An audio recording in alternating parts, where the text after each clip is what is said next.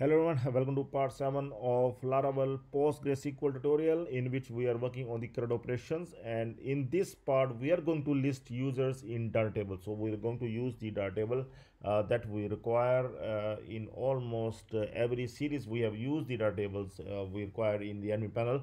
Okay, so here we are going to add the Datatable, and these are the steps that you are required to take every time if you are going to integrate the Datatable, not only here in this particular area but anywhere in the Laravel website, in the admin panel, or anywhere else. Okay, so first of all, there are few scripts that you are required to add. So these scripts you can put it, you can just download it and can store in your files, like the CSS script you can put in your CSS folder. The JS script you can put in your JS folder. Okay, don't do it like this, but for saving the time I am simply going to copy these scripts. Okay, so here we want the data table here in the index.blade file. So I'm going to open the index.blade file and will add the scripts here. Okay, at the top. Okay, so these are the scripts that we are going to add. Okay, so after adding these scripts we need to call the data table for this particular table, and its table name I'm going to give it like I will give the ID as users. Okay, here I'm going to give the ID as users. Okay, so after this just the thing that we are required to do, we need to call the data table for this users ID. Okay, so that is the thing that we are required to do. Okay, so that is done. Okay, so simple to add the data table for any of the table, and here I'm going to refresh it, and you can see the data table has come up here. You can see the changes.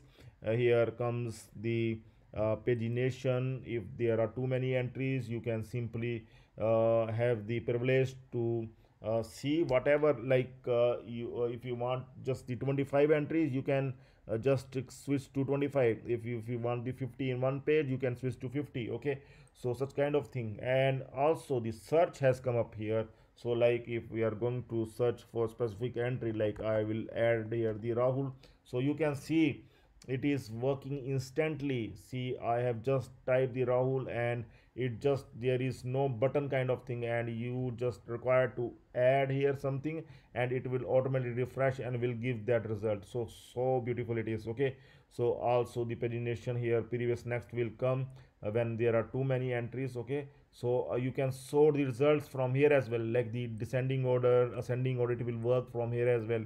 And here also it will sort the in alphabetic orders. Here the name we can sort, and also the emails we can able to sort as well. So see the operations here, their data table gives many predefined operations. So that is the advantage of the data table that you can use. Okay, so for more details you can simply open the jQuery data table, and you will find lot of data table here, lot of examples here that you can simply integrate. You just require to open this datatables.net website, and from here you can able to integrate the more kind of layout for the data tables. And there is one more website that is available here. You can see yeah, from from GitHub as well.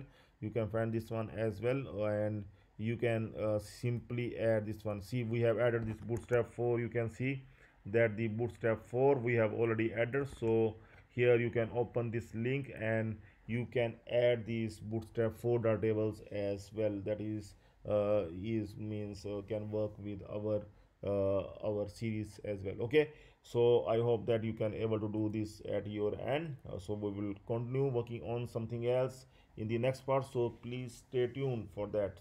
And one more thing I want to tell you, that for all the updates you just required to subscribe to the Stack Developer YouTube channel. So this is the channel, don't forget to subscribe, because we are going to do many new things every time. Okay, so new series with new things. Okay, so to keep yourself up to date, you can just simply subscribe the channel, and also you can join the channel if you want to get the complete source code, not only for this one but all the series. We have already built up many series so far. We have done the multi-vendor e-commerce website that you can see after opening this website multivendor.stack.pers.in that we have created the complete series. We have completed that.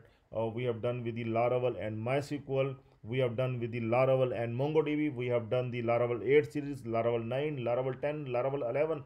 So you can simply get all the series once you will join as a member. You will get the complete source code of multi-vendor e-commerce website that we have built in Laravel. Okay, you can also open the sidemakers.in website as well, in which you can find all the series that we have done so far with all the complete source code, multi-vendor, Laravel 11 with MongoDB, Laravel 10 with MySQL. Okay, you can able to get the complete details of all these series from here, and you can simply click on login, and here you can find the various ways to join as a member. Okay, not one, but you can join with the PayPal as well. You can join with your credit or debit card as well. For the Indian users, you can pay with GPay, Google Pay, or you can pay with the Paytm as well.